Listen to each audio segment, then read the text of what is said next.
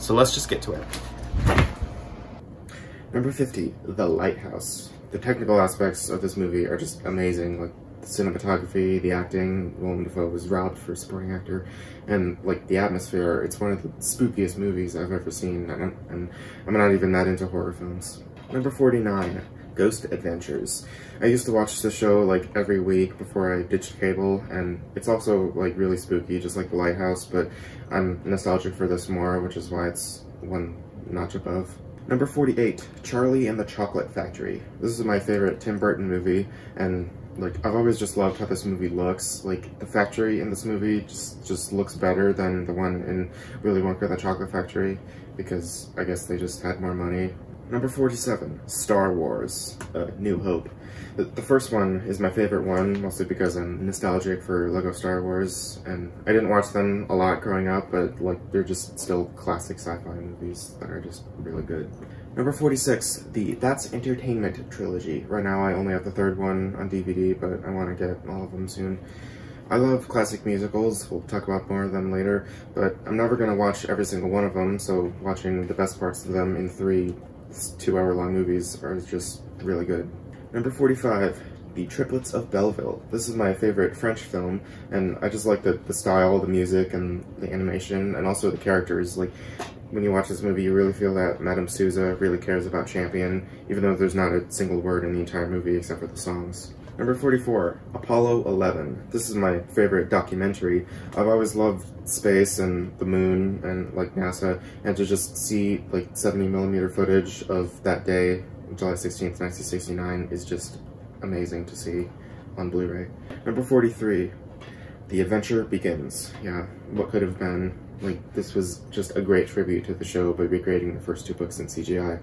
But I personally don't think it's the best Thomas movie, or even the best Thomas movie of 2015. That one goes to number 42, Sodor's Legend of the Lost Treasure. This is the greatest Thomas film ever made, the closest it ever came to being cinematic. Mattel, they could have kept making movies like this, but no, they just had to destroy the show and just completely change it within 3 years. Number 41, The Train. I don't own The Train on Blu-ray yet. This movie is about Nazis delivering paintings on a train from France to Germany, and Burt Lancaster and the Allies have to stop them. And I love trains, and this movie has lots of cool shots of trains, and it's also like really suspenseful. Like, sometimes you wonder if they're gonna make it. Number 40, Shrek. Yeah, this is the first of my nostalgic movies that are on my top 50. I love this movie ever since I was a kid, and it's just like really funny, and like how it subverts like fairy tale tropes, but I don't like it as much as the second one, which we'll talk about later. Number 39, Coraline. Yeah, my brother likes this a lot more than me, but it's still like a great achievement in stop motion, and it's just like really cool and really like scary sometimes. Number 38, Loving Vincent. This movie is literally a work of art. Every single frame is an oil painting that somebody actually painted. I saw this at Real Artways in Hartford, Connecticut, and it's just one of the best theater experiences I've ever had.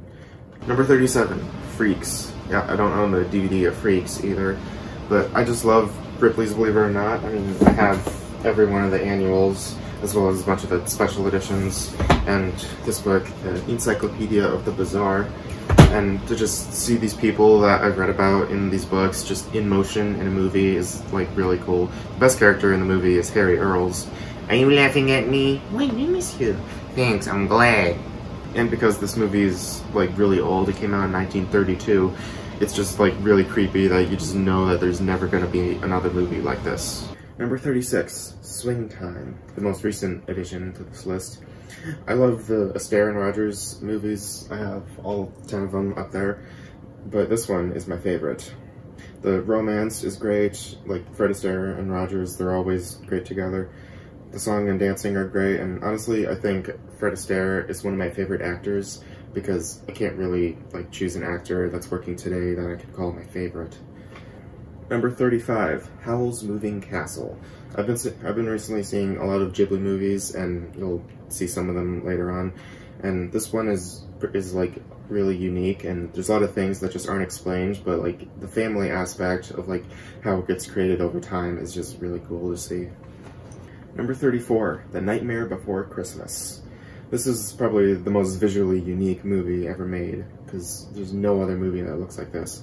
The songs are great, the stop motion still holds up after almost 30 years, and I like just how dark it is, just how spooky it is.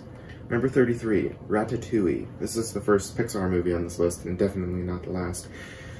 The way Brad Bird makes animated films is to just like pretend that they're live action, because the script of this movie, if it wasn't about talking rats, it could have been like an indie drama if they just changed some stuff with it. Number 32, Yankee Doodle Dandy. This is just a classic wartime musical. The George Cohan songs are just great, and James Cagney gives one of the best performances of that era. And the sad part is, if anyone made a movie as half as patriotic as this one today, people would try to get it banned. Number 31, Princess Mononoke. Yeah, everything you've heard about this movie is just accurate. It's one of the best animated movies ever, because there's just so much stuff in it, and it just all works. Number 30, Chicago. Right now, this is my favorite movie to win Best Picture at the Oscars, even though I haven't seen all of them. I haven't seen Silence of the Lambs, or Schindler's List, or Lord of the Rings, Return of the King, or even Parasite, but this is just such a fun musical. Like, the acting and the jazz music is great. Like, We Both Reached for the Gun is like one of the best scenes in movie history. Number 29, Easter Parade. The next three after these are all classic musicals, and for this one, it's the Irving Berlin songs are great, and Fred Astaire and Judy Rogers. Fred Astaire and Judy Garland just works really well together. Number 28, Willy Wonka and the Chocolate Factory. Just an iconic movie. Just all the characters are great, and it's just so great to watch, and just again, just a classic film. Number 27, White Christmas.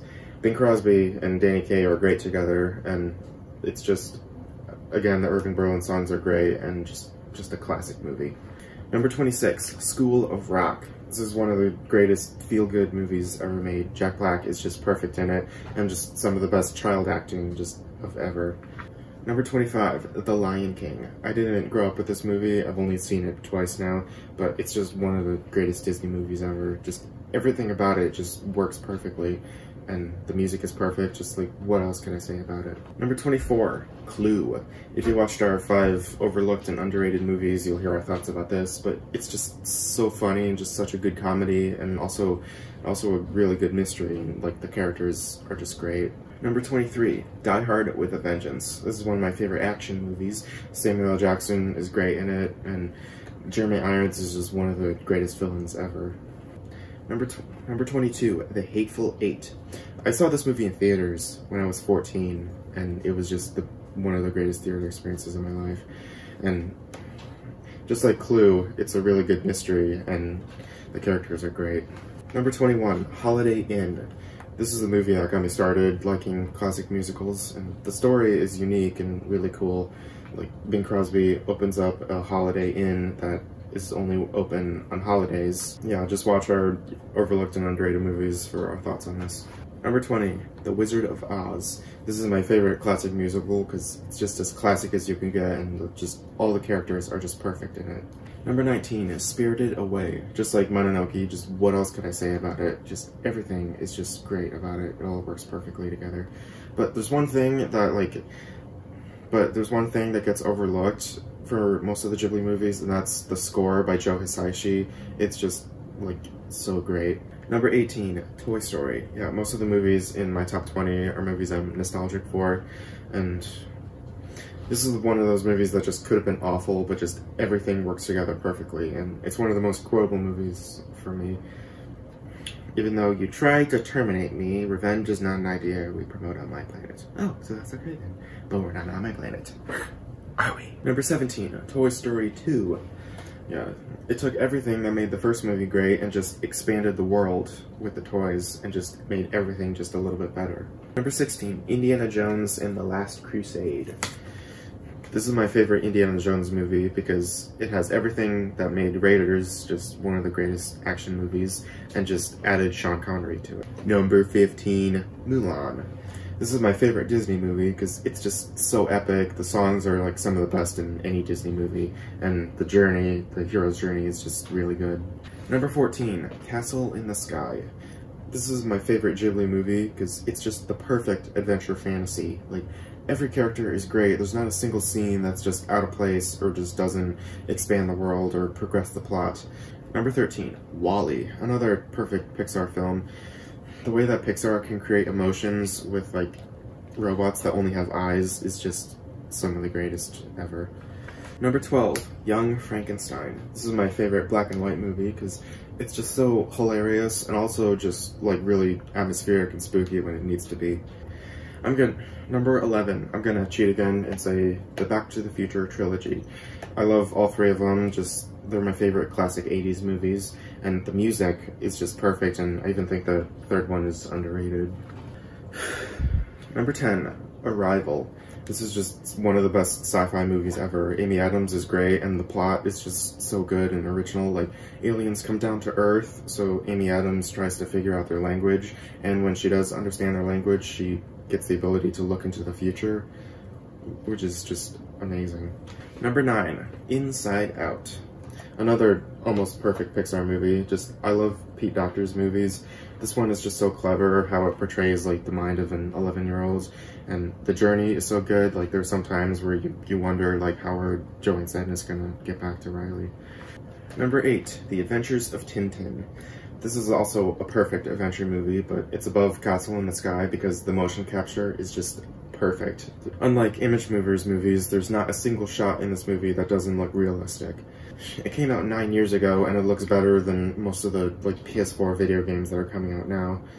This is my favorite Spielberg movie, and also one of the most overlooked movies just ever. Number 7, Finding Nemo. This is my childhood right here. Just every scene in this movie just brings me back to like the 2000s when I just watched it like all the time. Just the animation and the music is just one of the best in Pixar history. Number 6, The Polar Express. I don't care what you say, this movie is amazing. It's my favorite Christmas movie, and just the atmosphere is just perfect. The music is great, and also the mocap isn't even that bad because it's not as good as Tintin, but for 15 years ago, it just looks really good. Number 5, Thomas and the Magic Railroad. I know what you're thinking, but again, I don't care.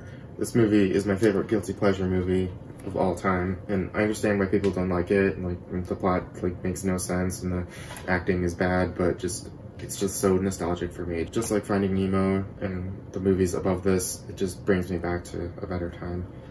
And happy 20th anniversary to this movie, because that's today. Number 4, Kill Bill. Yeah, I view both of them as one movie, and it's just some of the best action movies ever made. Just like everything in it is just amazing. The action is like some of the best ever, the music is great, and like you really want to see the bride succeed. And yeah, now we're getting into the heavy hitters. Number 3, Shrek 2. This is just one of the greatest comedies ever made. Like I used to watch this movie so many times as a kid, and it's one of those movies from my childhood that still hold up, unlike movies like Shark Tale or Home on the Range. Yeah. Just everything fits together just so perfectly. Like the music, the soundtrack, the songs that they choose are just like some of the greatest ever. Number 2, The Incredibles. I honestly think this is the greatest film ever made. There is not a single aspect of this film that is not absolutely perfect. Just perfect story, perfect characters, perfect animation for 2004, and the music is my favorite of any movie. So why is it number 2? Number 1, Monsters, Inc. The Incredibles might be a perfect movie, but this movie is just my childhood in one movie. And I've watched this more times than any other film, and just everything about it is just perfect. Oh, and here's my very special treat. Here is an update of my Blu-rays. Crouching Tiger, Hidden Dragon. Yeah, I've never seen this movie, but I've always wanted to, and now I have it on Blu-ray so I can watch it. Knives Out, one of my favorite movies from last year, and it's just like really good, a really good mystery. The Lego Batman movie. Yeah, it's not as good as the first Lego movie, but it's just really funny.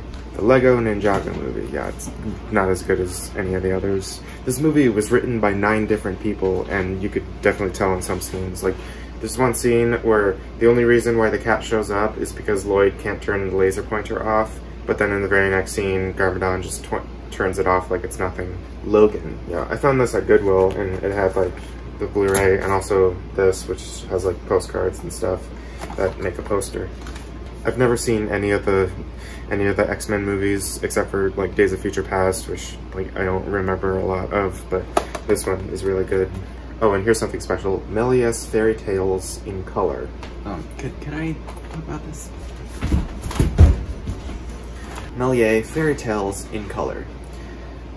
This is one of the best Blu-rays that we have. This is 13 of Georges Méliès movies from 1899 to 1909. They're all in color, or mostly in color, and it's amazing to see them in Blu-ray because I have this. This is 173 of Georges Méliès movies, but it's on low quality DVD. But this is high quality Blu-ray. It's just amazing to see these films in high quality. You're welcome. Mulan. I finally have this movie on Blu-ray. I went a long time without getting the Blu-ray because I didn't want to get the one with Mulan 2. The Nightmare Before Christmas. Just like Mulan, I finally have this on Blu-ray. Once Upon a Time in Hollywood. Another one of my favorite movies from last year, and for me, this is one of the most quotable movies of the last couple years. Like, George isn't blind! You're the blind one! Come on, what did I tell you? You told me the goddamn truth is what he told me. Have you ever found yourself staring in the failure that is your career? The Phantom of the Opera. We also finally have this on Blu-ray, and the Blu-ray is just really good. Who is the Lantern Man? We will never know. Pixar Short Films Volume 1. I finally have this on Blu-ray. And for the older ones, like from the 80s, like Andre and Wally B and Red's Dream, I guess they didn't have the original computer files, so they just took film prints of them and then put them on Blu-ray, because you could actually see like film grain and they're not like in HD because I guess they're really old. The Princess and the Frog. Yeah, the only reason I have this is because it was in a lot of 3 with Mulan and Tangled, which I'll show you later. Rocky, the best picture of 1976. Yeah, it's a really good movie. I saw this in my film class at college and I really liked it. Scott Pilgrim vs. the World. Yeah, another really funny movie. You punched me in the boob! Sodor's Legend of the Lost Treasure. Yeah, I've actually haven't seen this yet.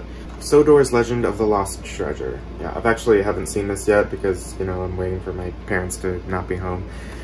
And I just can't wait to see something Thomas related on Blu-ray. Spy Kids. Yeah, this movie still holds up. It's still, like, really funny and really good. My second favorite Robert Rodriguez movie behind Alita Battle Angel. Tangled. This is the movie that I got in a lot of 3 with Mulan and Princess and the Frog. And finally, You Can't Take It With You. If you've never heard of this movie, it's the best picture of 1938, and it's a Frank Capra movie, you know, the director and the star of It's a Wonderful Life.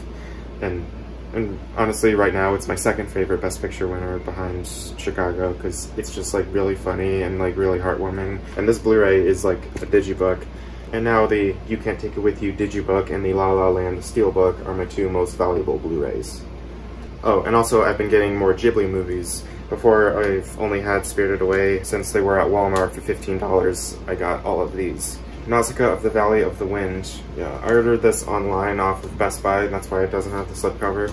And yeah, it's really good, but like, there's one thing that I just didn't understand. Like, usually I like Joe Hisaishi scores, but like, once they get to the underground forest, they start playing like 80 synthesizers for some reason, and I just thought that was weird.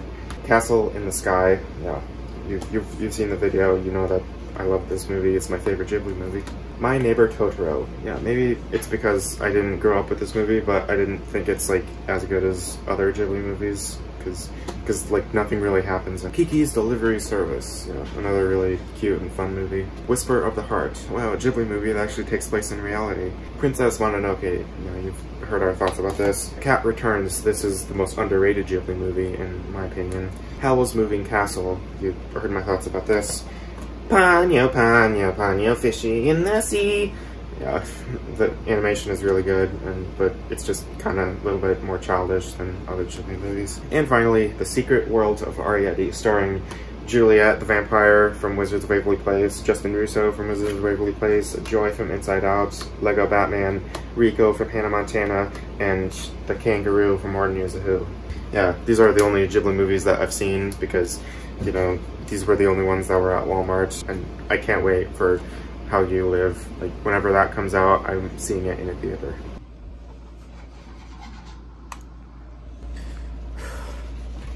Sean, I finished your video. It took me 6 hours, many bottles of root beer, but it's finished. Oh, whoever it is, they gotta go away or they'll be killed!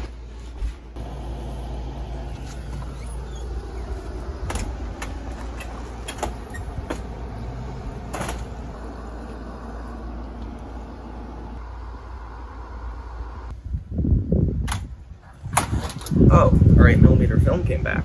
Let's watch it.